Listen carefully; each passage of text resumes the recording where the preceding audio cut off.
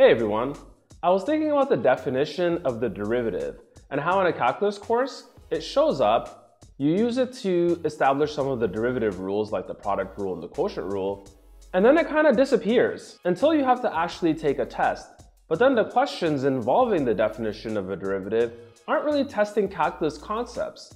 They're more testing things like rationalizing a radical, or working with complicated algebraic manipulation. So this begs the question, what is the definition of the derivative good for outside of these contexts?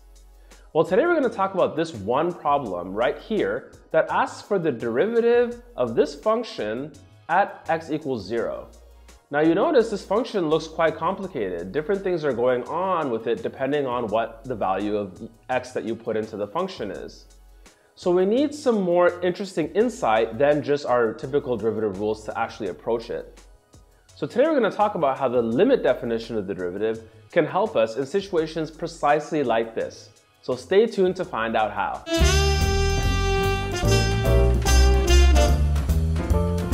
Hey, welcome to today's video. I'm Prof. Omar. Today we're going to talk about the derivative at x equals 0 of this really interesting function. That's 3x squared when x is rational and negative 5x squared when x is irrational.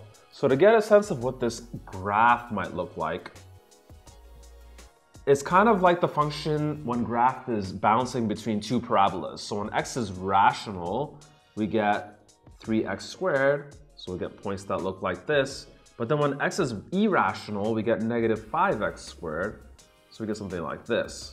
Right? And so this function is constantly bouncing between these two things. Now, traditional methods for finding the derivative would employ something like a power rule, or if we had a product of functions, a product rule, or things like that. But here we're in this interesting situation where the function keeps bouncing between these two parabolas, so we can't really see what's going on with the derivative at 0.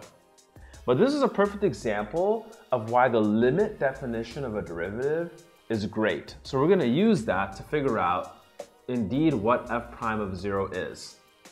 Now before doing this with this specific problem, what I'd like to do is look at a problem that's not as complicated as this in terms of being broken up when x is rational and x is irrational, having different values, and look at something that doesn't oscillate as much, but employ the same idea to find the derivative at 0.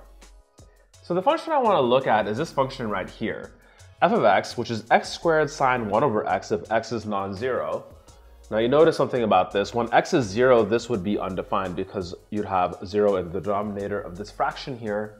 And then it's going to be 0 at x equals 0. That's how we fill in that gap. And the question here is, can we actually compute what f prime of 0 is?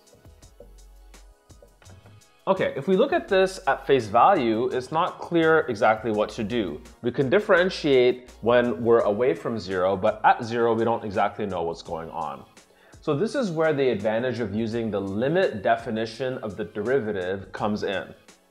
So the limit definition for the derivative at 0 is the limit as h approaches 0 of f at 0 plus h minus f of 0 all over h.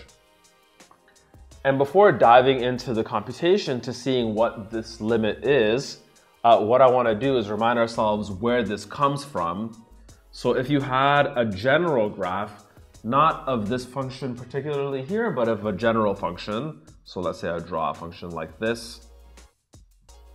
So here is the graph of y equals f of x for a general function f.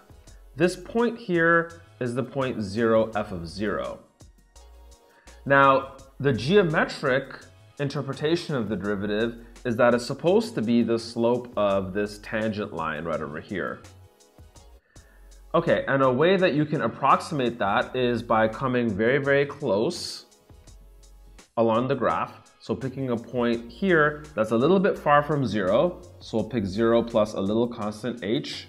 Here h happens to be negative, that's okay. The y-coordinate of this point then will be f of 0 plus h. And this line here, called a secant line, approximates this tangent line.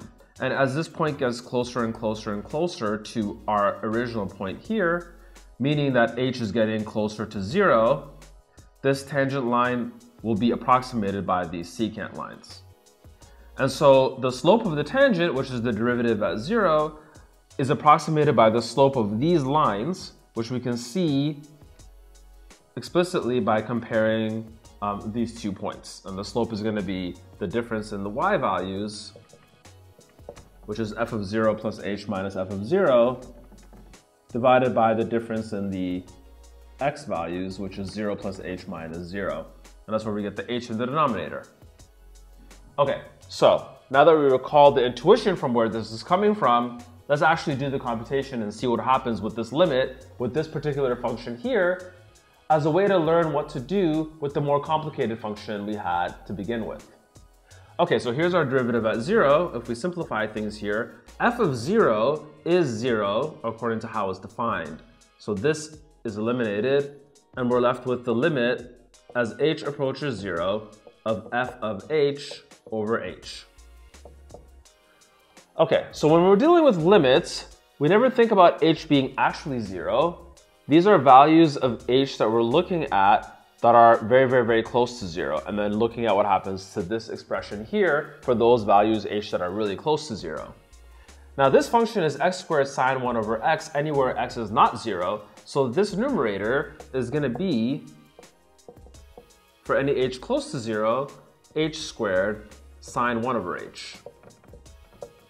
And so we get this expression here. Now dividing the h's, we have that the derivative at 0 is the limit as h approaches 0 of h sine 1 over h. And so our question is, what happens to this expression here as h goes to 0? Now before actually answering that question of figuring out what this limit does, let's think about what we just did, because it actually brings up a really good point here, right? So the derivative at 0, we looked at the limit definition of derivative to express that as a limit of some function, right? And we're able now to transfer to a problem about limits to figure out what this derivative actually is at 0. Okay, so let's examine this limit right over here. Through our computations thus far, we said that f prime of 0 is this limit right over here. Now let's think about what's happening with this function right over here. Sine of 1 over h oscillates between negative 1 and 1. And so this quantity here is oscillating between values that are at most h and negative h for a particular value of h. Now, the thing that's tricky about this is that h could be positive, which means h dominates this and negative h is dominated by this. But h could also be negative, in which the inequalities are going to be reversed. So what we could do then is take absolute values to make sure things are okay. So if we look at the absolute value of this quantity, by the sort of heuristic we just talked about, this value here, because it's between negative 1 and 1, this entire absolute value is bounded above by the absolute value of h, and then it's also bounded below by negative the absolute value of h. Okay, so what's happening to these expressions? As h goes to 0, this quantity goes to 0, and this quantity goes to 0 as well. So this quantity right over here is bounded above and below by two functions that approach 0 as h goes to 0. By the squeeze theorem, that means that this entire thing here is going to 0. So the absolute value of h sine 1 over h goes to 0 as h goes to 0. Now, because the absolute value of something is going to 0, then the actual argument itself is going to 0. This wouldn't be true if this thing was approaching, say, 3. If the absolute value was approaching 3, it could be that the function itself oscillates between values near 3 and near negative 3. Right? But because the absolute value is bounded above and below by things going to 0, the absolute value goes to 0, and the absolute value will be jumping between things that are positive, or the actual function itself will be jumping between things that are positive and negative but near 0. And so this will actually approach 0 itself. So this piece here is approaching 0. That's the thing we're interested in finding the limit of. So the derivative of this function at 0 actually is 0. So cool application of the limit definition of the derivative to be able to compute the derivative at 0 of a function that's more complicated than we're used to. So let's see how that actually helps us with the function that we had earlier that was quite more complicated than what we see here. Okay, so here's our original function that we were dealing with. Let's go ahead and use the limit definition of the derivative to look at what f prime of 0 is. So f prime of 0 is the limit as h approaches 0 of f at 0 plus h minus f of 0 all divided by h. Now let's look at these pieces right over here. Here we have f of 0. 0 is a rational number, and so f of 0 is 3 times 0 squared, which is 0.